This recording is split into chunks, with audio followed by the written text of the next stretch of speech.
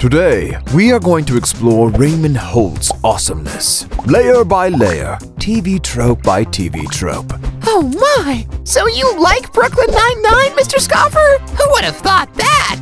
Hot damn! Don't be fooled, Mr. Fullylover. It's not that I like Brooklyn Nine-Nine. It's just that Raymond Holt is a character that particularly deserves respect and a sensible amount of admiration. And the tropes that help us define this character can explain why. Why? Not that I disagree or anything, but there are many characters in Brooklyn Nine-Nine that deserve respect. And, as you say, a sensible amount of admiration. Well, Holt is the ace. He is a brilliant detective who became a commanding officer while being black and gay, despite all the racism and homophobia. Raymond is professional about everything he does, and his favorite part of the job is taking on multiple serial killers single-handedly. That says something about his personality. But what about Peralta and Santiago? Santiago is the youngest sergeant in the NYPD, while Peralta often breaks department records, and is one of the best detectives in the precinct despite all his goofiness. Being the ace is only one element of Holt's awesomeness. He is also the stoic of the series. None of his colleagues can read him. Well, how do you even know he's in a bad mood? I mean, it's impossible to read that guy. This is the most incompetent, worthless report I have ever read in my life! Get your act together or so help me God, you won't live to see retirement!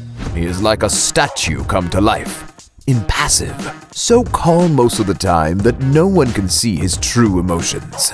Isn't his husband Kevin an even better display of the stoic TV trope? He even considers Ray the funny one in their relationship.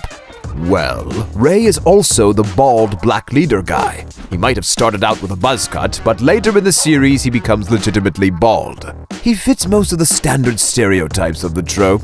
He is authoritative, serious, and commanding. Yet Ray adds special undertones to being the bald black leader guy. That's good, because, you know, there's one more character that falls into the bald black leader guy category in Brooklyn Nine-Nine. I am speaking of Sergeant Jeffords, of course. He is also black, bald, and the leader of the detective squad. Of course, Jeffords also expands this trope, being both intimidating when needed during his work and kind with his team. What undertones does Ray add to the bald black leader guy trope?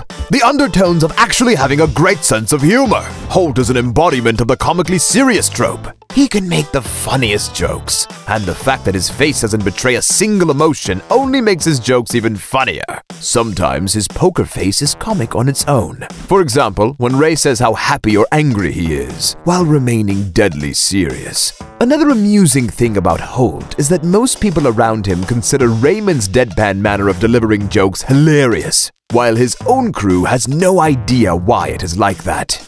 Isn't Rosa Diaz only kinda comically serious? I mean, she rarely expresses any emotions except for anger, and it also creates a comic effect sometimes. You know what, Mr. Fullylover? The fact that some other characters fall under the same TV tropes doesn't mean that they are just as awesome as Raymond Holt, because he is a father to his men. I believe he is the only character on Brooklyn Nine-Nine that falls under this trope. Exactly. Despite being the stoic, Raymond Holt cares about his people. He is a mentor both for Peralta and Santiago. He respects his detectives, shows patience when needed, and takes responsibility for each officer under his command.